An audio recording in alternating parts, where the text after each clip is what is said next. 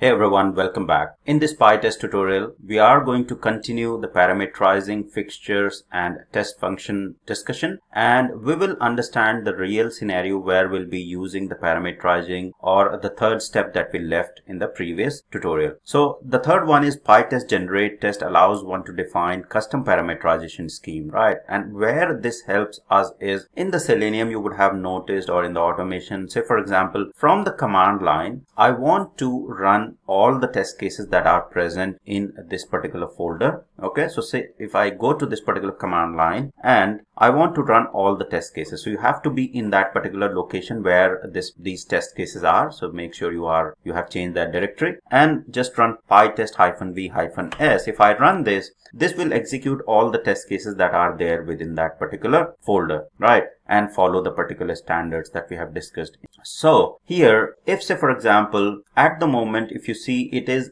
getting the fixture, which is the fixture for the setup to launch browser, login and browse products, and then it is logging off and closing the browser, which is the tear down, and then executing all the tests within this particular folder. So now the requirement is, say for example, I want to execute these test cases on a specific browser. So if I pass the argument as browser and say the argument as Chrome and hit enter, it should recognize this Chrome and should launch the browser, the Chrome browser, and start executing the test cases on Chrome browser. So this is what we'll implement in the actual Selenium with Python framework tutorials, which will be just coming in a couple of weeks. But before that, you need to understand how you can implement this, right? So we need to understand the logic and the methods that you want to implement to achieve this particular functionality. So as we know, as of now, we are just saying launch browser here, printing launch browser. So what we can do is we will implement the logic using the details that are provided here, pytest generate test. So we'll simply go here, and here what you need to do is you need to simply add the option that you are going to provide from the command line. Okay, so add option method is what we have to define, and it accepts the parser argument, which will basically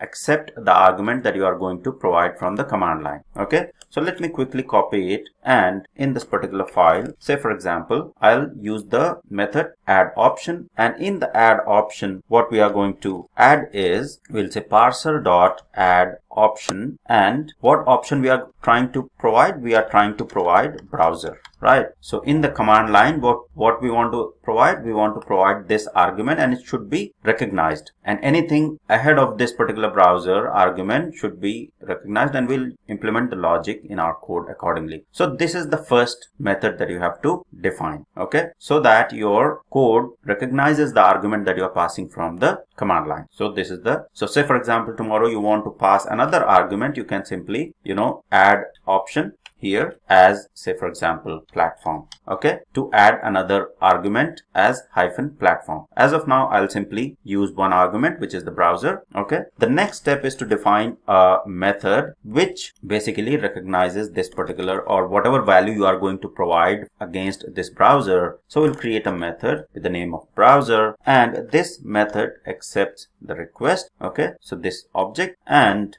we will return whatever value you are going to provide against this particular browser. Okay, so what we are going to do is we are going to return the request.config and .get option. Okay, so we'll simply say get option, and what we are going to return is the browser. Okay, so just whatever option you are going to provide against this particular browser in the command line, right? So that is going to be returned as part of this particular method. Okay, and now this particular method we want to annotate or mark it as a fixture. Okay, because this method will return the actual value, and then this value, whatever returned value, whether it's Chrome or Firefox or things that you are going to enter in the command line, we are going to use in the test case setup to launch the specific browser. So we'll check whether the value that has been provided in the browser matches to the browser here. Okay, so we'll use some if else conditions, and then we'll print the statements accordingly. Okay, so now here what this particular fixture TC setup will take the reference of, it will take the reference of this particular fixture, which is the browser fixture. Okay, because browser will be returning the actual browser value. And now here what we can do is we can write a simple if condition. So we'll say if the browser is equal to, say for example, Chrome. All right, then I want to the quotes here, and then instead of launch browser I will say launch Chrome, right? Because from the command line I am passing the Chrome browser, say for example. Okay,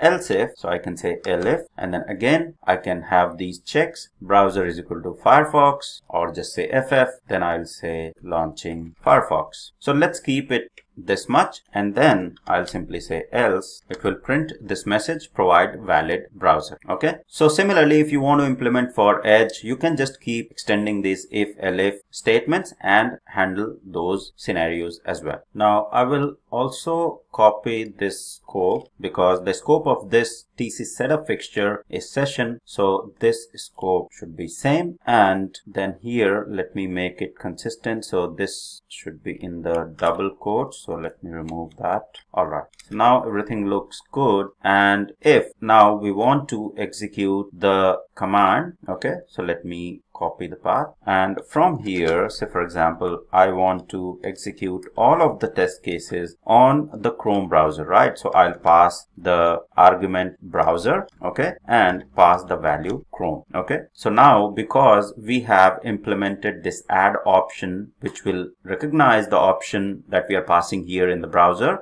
right? So this browser gets recognized, and the value that we are passing in this particular argument against this gets returned with this particular method. Okay, and now because this method is a fixture which is being utilized here, so when we get this value here, the browser value, it gets, it gets checked for this condition, whether this value that we are getting is equal to Chrome, then it will print this particular launch Chrome and then print the further statements and execute the test cases accordingly. Okay, so let's hit enter and see that it actually works as expected. Okay, so you'll see that now instead of login browser, it is saying launching Chrome, launch Chrome, login, browse products. It has executed all the test cases and log off and close browser. Right, so this is what the actual usage of the parametrization is, and how you will be using this parametrization to achieve our execution on different browsers, just passing the arguments through the command line and not touching our code to re-execute it on different browsers or platforms. Okay, so say for example, I want to execute it on Firefox now. From the command line itself, what I'll do is I'll simply, instead of the Chrome, I'll simply pass ff. Right, and it will print launch Firefox, run the test cases, and then close the browser. Okay, because here it is checking for the value that we are providing in the command prompt, whether it's ff, it will print it. Now if we provide any other invalid value, so for example, which is not there, that we have defined, so for example we want to launch it in Edge, then it will print provide valid browser. Right, so it's still running, but this is just to show you what parametrization can help us to do. And what the third option that we are looking at is adding the option and getting these options from the command line and parametrizing these into our scripts dynamically and using them. Okay, we'll be implementing this in the real scenario with the launching of the Selenium test case, and we'll try to run those test cases on different browser based on the command line argument that we are doing at the moment, right? But this is just to give you a brief idea and understanding about the PyTest and how you can use this parametrization to pass the browser values and run the test cases on different browsers in PyTest. So that's all for this tutorial. I hope it was helpful. Thank you very much for watching.